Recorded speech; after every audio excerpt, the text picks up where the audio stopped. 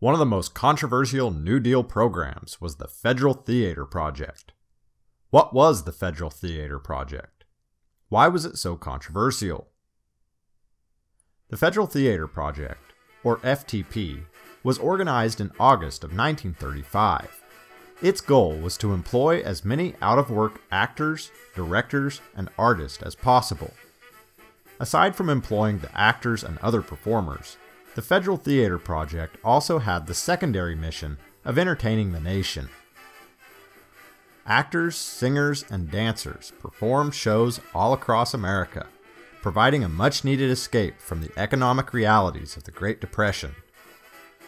In its 4-year history, it employed 12,700 workers in 31 different states. This program not only employed actors, but producers, directors, and scriptwriters as well. Carpenters were employed to construct sets.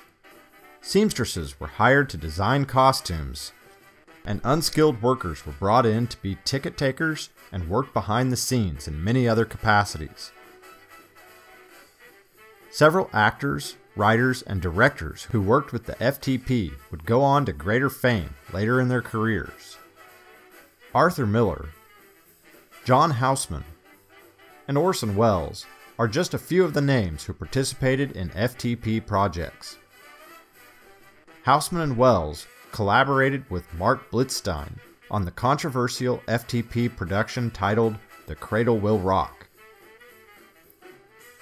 The FTP produced more than 1,200 plays and put on 1,000 performances a week. An estimated 30 million people saw FTP-produced plays. This gave the organization an extraordinary amount of influence over American opinion. This is why the organization became controversial as time progressed. Some felt that the plays and musicals produced by the FTP were far too politically opinionated.